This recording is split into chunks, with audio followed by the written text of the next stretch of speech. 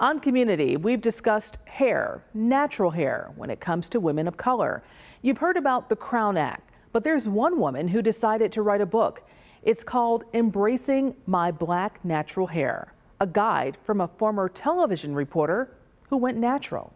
She was Esther Miller when she was a reporter at WGRZ-TV. Now married with a son, Esther Dillard's book is eye-opening for some and uplifting for others. I always had it straightened, and I had to think about the fact that in the professional field I was in, that was not embraced. Using natural Afrocentric hairstyles, braids, or things that look Afrocentric, that was not acceptable on the air as a television reporter. Always wonder why other Black women on the air did not wear braids. And it kind of was an unspoken thing, kind of pretty much that's just not the professional way that you'd want to wear your hair.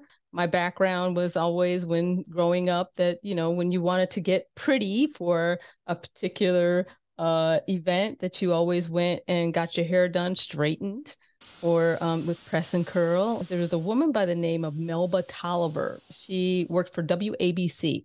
She was one of the first who kind of was a television reporter, kind of pushed back on this in wearing her natural hair. About 41% of Black women will straighten their hair for an interview.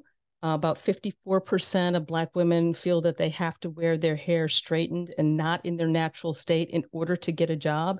And that's not just for television, that's for any professional field. That's according to Dub.com's website. If there are people that are in power that don't look like me or you, and they feel that this is one way or standard way that they feel is professional looking, then they set that standard. And I think that a lot of women are pushing back against that. We've got now in Ketanji Brown Jackson, the first Supreme Court Justice, who's actually got natural hair. She's wearing the same type of hairstyle that I have, our sister locks.